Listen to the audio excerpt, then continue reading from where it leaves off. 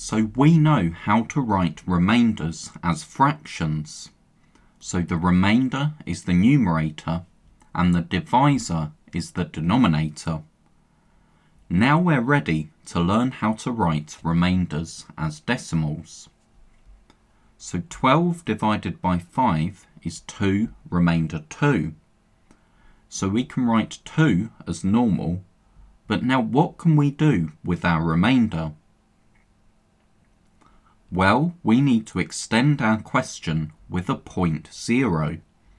Any number followed by point 0 is still the same number, but now we can move our remainder to the next place value column, here the tenths column.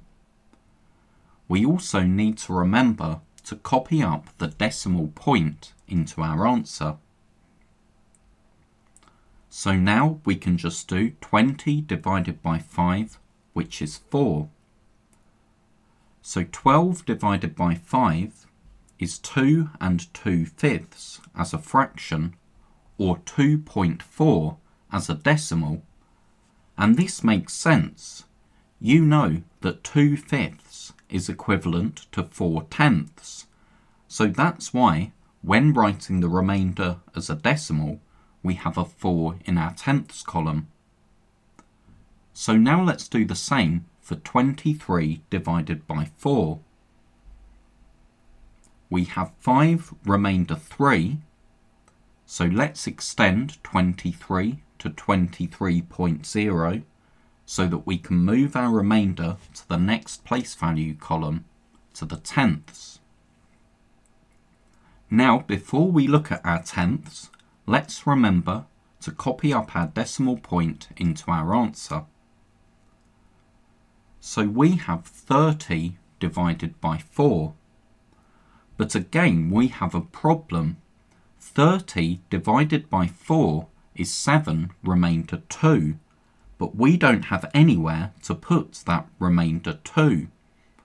So now we extend our divisor to the hundredths place by writing another 0 at the end. Now this doesn't change the number. 23.00 is still the same as 23, but now we can write our 2 remainder in the hundredths. And now 20 divided by 4 is 5, so we have our answer. Notice, as a fraction, our remainder was 3/4, and you might know that 3/4 is equivalent to 75 hundredths, or 0.75. So that's why as a decimal, we can express our remainder as 0.75.